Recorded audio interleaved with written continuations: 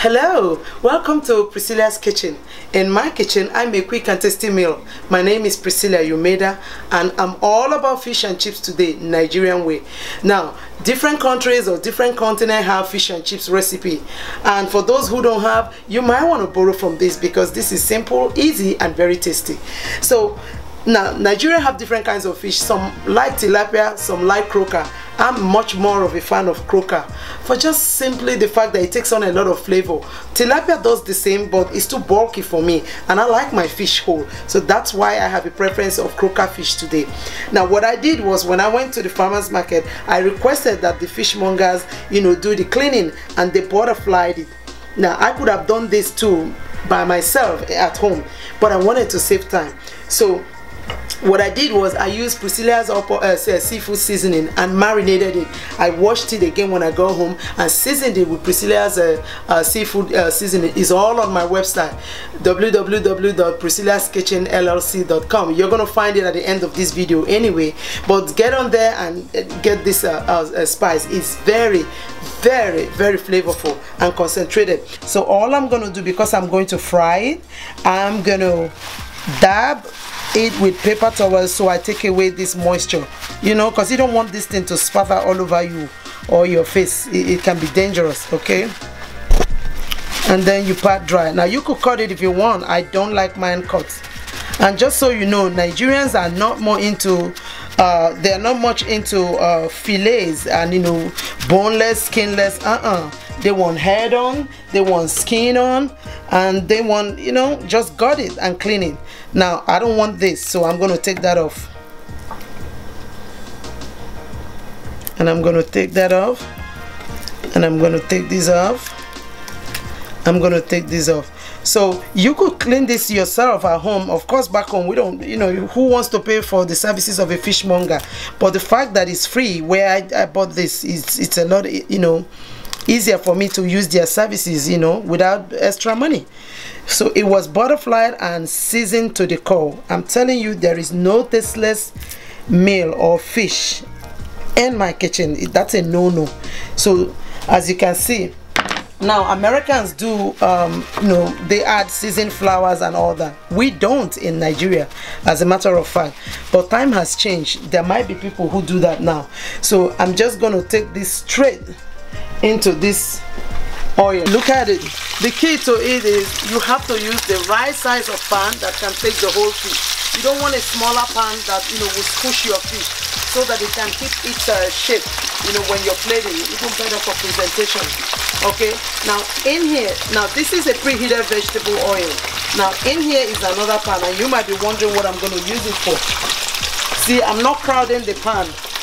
You want to drop it on a higher temperature, because at the end of the day, that's what is going to cross the fish. If it goes into a low temperature, what is going to happen is it will steam, and your fish will, will be mushy. You don't want that. Okay? So rather than fish and chips, which is plantain chips, like it's popularly known, I'm going to be doing fish and ripe plantain, or dodo, as we call it. Plantain, as you know, goes from green to this to ripe, being ripe. When it's green, it's starchy and it's not sweet. But when it's ripe, it's it's sweet. So you form a slit right here. All you need is a slit, and then I'll push back, and then I'll push back, and in one, you take that off.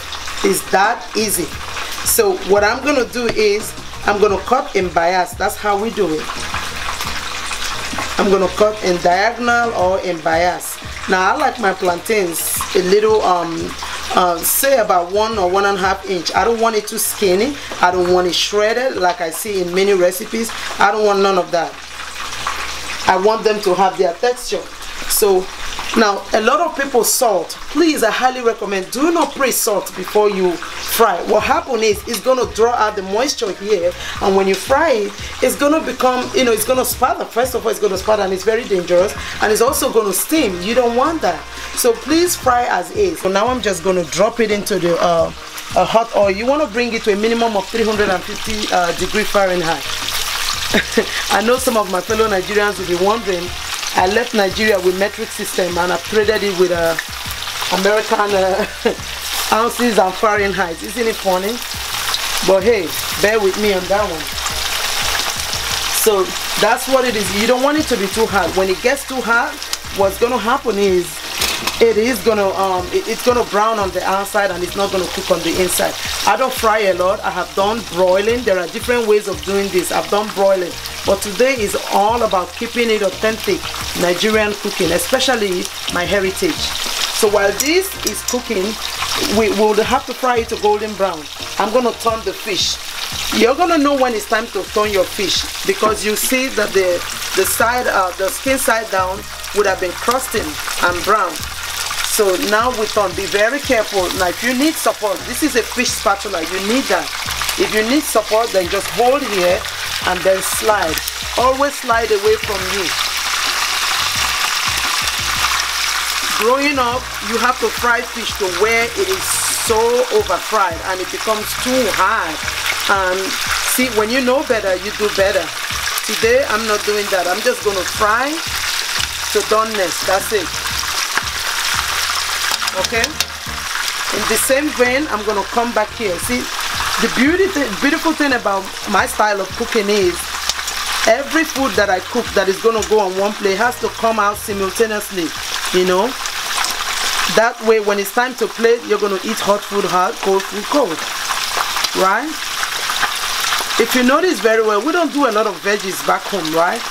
But hey, we get our nutrients too from, though we have vegetables, but then people didn't know the different ways they could use those veggies. So if you really want recipes of Nigerian vegetables, get on my website. I blog about food and I blog about the things that the myths that people hold about Nigeria. And there you're going to find answers to vegetables and how we eat them. Okay, so make no mistake. Don't say, hey, it's all carbs they eat. No. This is why you need to tune into me, because I will take you on the best journey through Nigeria. It is not only the vices you know about Nigeria. Trust me on that one. So we're going to allow this, you know, cook and fry for maybe 3 more minutes while I set up my plates to plate. Alright, so we're done with the frying of our fish. I'm going to show you a little trick. Some people serve it with stew.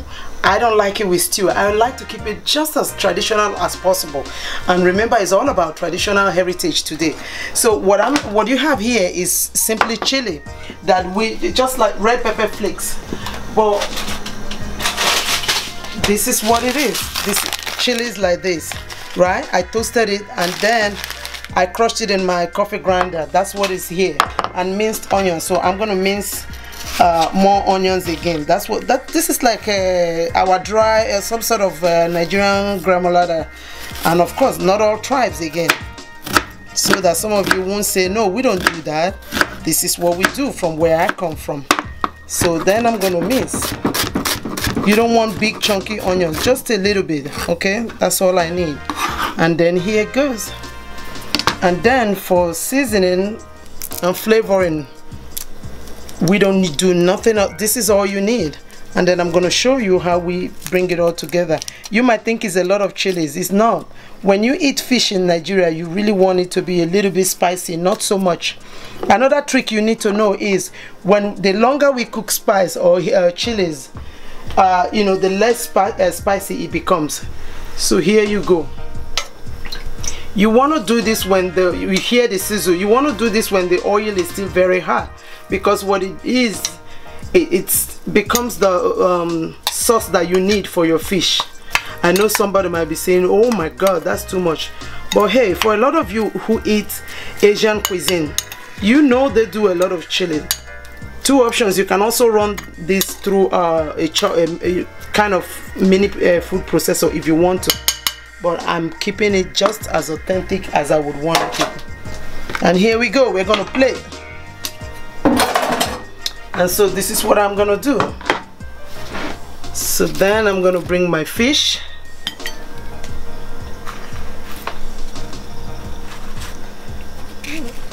Then I'm gonna put my plantains.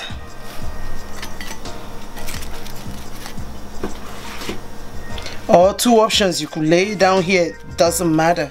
Listen, I have worked in fine dining and I know how to do a proper plating. Like somebody was saying, hey, Nigerians don't plate their food. You lie. I've worked in at the Ritz-Carlton. I know how to plate food. I've worked in fine dining and I've worked in casual dining, so I know both of them. Two options: you can spread this in up here, or like me, like I would love to enjoy it, I'm just gonna take this. I want a little bit of everything here. Listen, the cold bouillon has some salt in it, as you and I know. That thing has lots of sodium, so be very careful. Don't add any more salt until you have tested it. Huh? Boy, is there any way you can send me to my village right now in the next split seconds? I don't want to have to fly. This is what I'm talking about. Reconnecting with memory, you know, going down memory lane through food.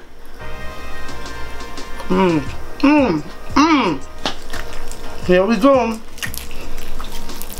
In Nigeria, the tail is always for the women and the head is for the men, so they say. Growing up, that's what it is. My brothers will fight for this. I go for the tail.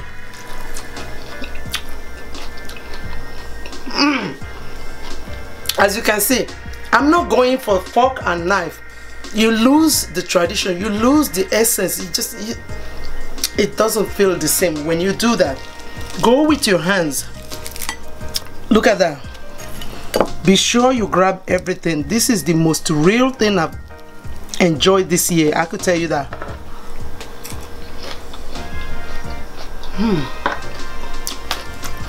This is how you do it. When you love your food back home, you hit your head. And my siblings will go, ah, you nail it. Fish and dodo. Not too much fancy smassy. Thank God I can do all that. But it's about keeping it real today. Thank you for tuning in. And welcome to Priscilla's Kitchen. Join me next time on my next food finds. Bye bye. Ekbe mekano.